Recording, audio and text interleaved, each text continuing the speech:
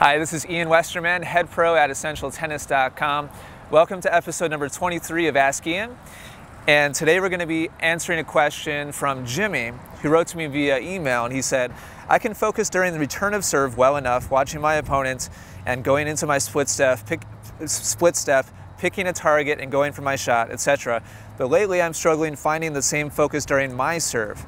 I have double faulted a time or two and then think, what or where is my thought, right? Where are my thoughts right now? And I'm just blank. Rather than visualizing my target and watching the ball through my toss and shutting out the other courts, I'm just blank. All right, well, Jimmy, I think it's interesting that you use the term blank, like you realize that there's just nothing going on up there. Honestly, if you made that discovery and during those couple of points, instead of not having a target and not having any kind of plan, if instead you had something in place that was successful, then what you're describing would be amazing. That's what people refer to as being in the zone. They execute and they do what they're supposed to do without even thinking about it. It's just unfortunate that you weren't thinking at all and you were doing the wrong things. You didn't have any kind of goal, you didn't have any kind of target. So how can we train for this?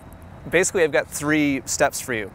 First and foremost, you need to practice your ability to hit targets with your serve like crazy.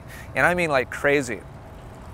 The serve is the only shot in tennis where you have complete and total control over what you want to do.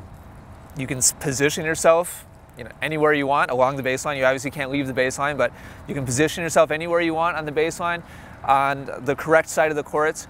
You can toss the ball wherever you want. You can hit any type of spin or flat shot. You can pick any target. You can do anything.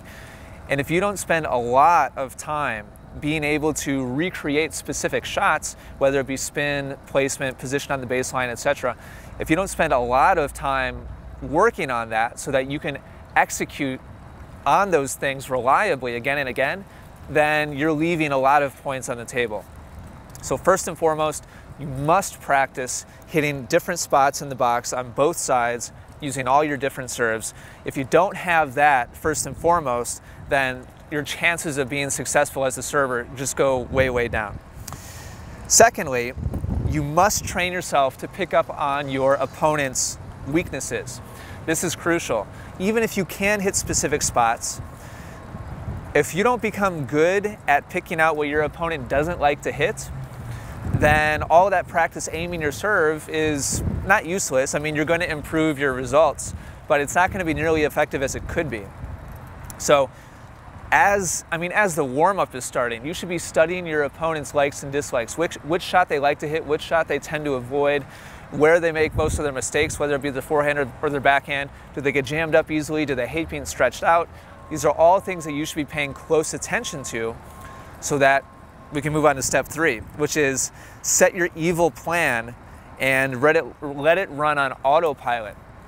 You need to combine your ability to hit different targets with your knowledge of your opponent, what their weaknesses are, and come up with what I like to call an evil plan. That is, something that they just hate and that you can go to again and again and again and just make their life miserable as the returner so that you can gain as much leverage as possible as the server.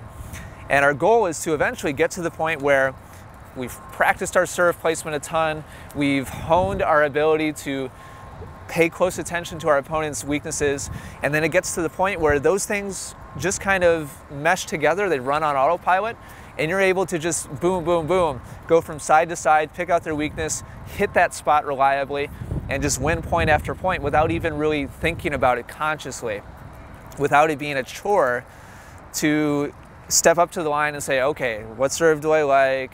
What placement am I good at hitting right now?